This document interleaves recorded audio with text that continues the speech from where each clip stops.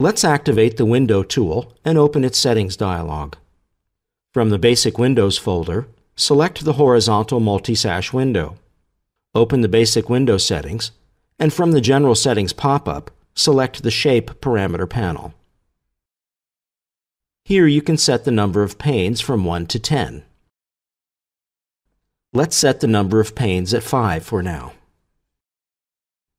The panes configuration has two options: uniform or asymmetric. When selecting the asymmetric configuration, you can set the pane widths. Let's set 20 for the second pane now. As you can see, the last pane has 60 to keep the total width of the window. When we reduce the width of the window to 180, the width of the last pane turns back to 40. By checking the Multiply Unit checkbox, you can set the number of copies to have the desired multi-sash window.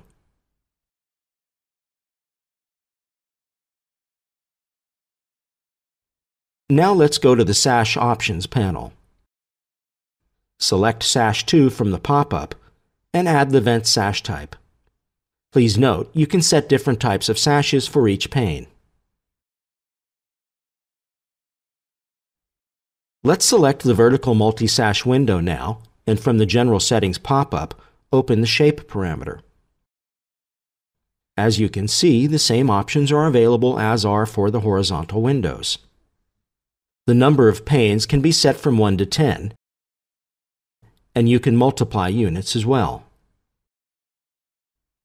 For example, in Sash Options, select Sash 3 and add Vent Sash to it.